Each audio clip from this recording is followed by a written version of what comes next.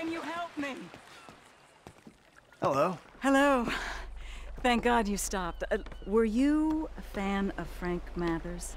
Frank Mathers.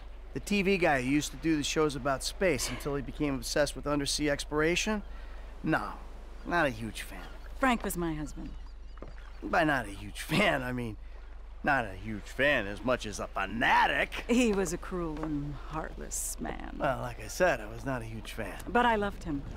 Didn't he leave his sick wife and 5 kids to run off with you? We loved each other. I'm sure he did.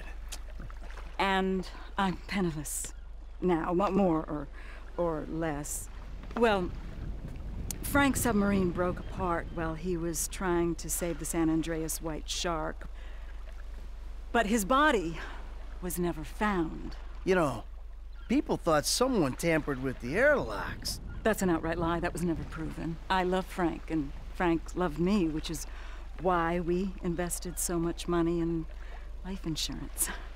If we could just prove that Frank was dead and that the airlocks weren't tampered with, I would sleep so much easier. I bet you would. I'll make it very worth your while. Guess I could take a look.